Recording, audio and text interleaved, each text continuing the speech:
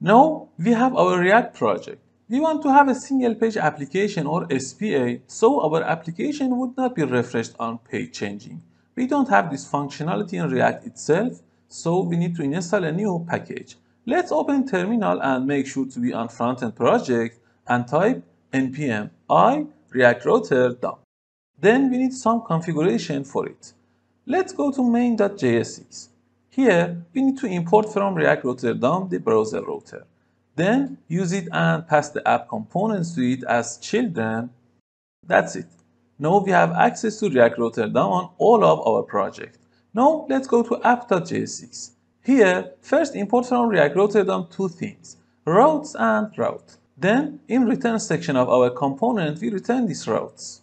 Inside of it, we can have different routes. For each route, we need path and element. So let's create 5 routes for 5 different pages. And I create this page to use them here.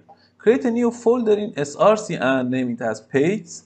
And inside of that, let's create 5 different components and use them as our application page.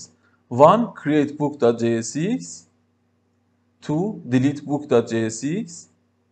3. Edit book.jsx. 4. Home.jsx. And 5. Showbook.jsx. That's it. Now let's go back to app.jsx. And first we need to import them one by one. So let's import home, create book, show book, edit book, delete book. Now let's use them in our routes. Slash goes to home component.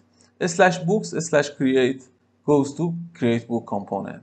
Slash books slash details slash colon id goes to show book.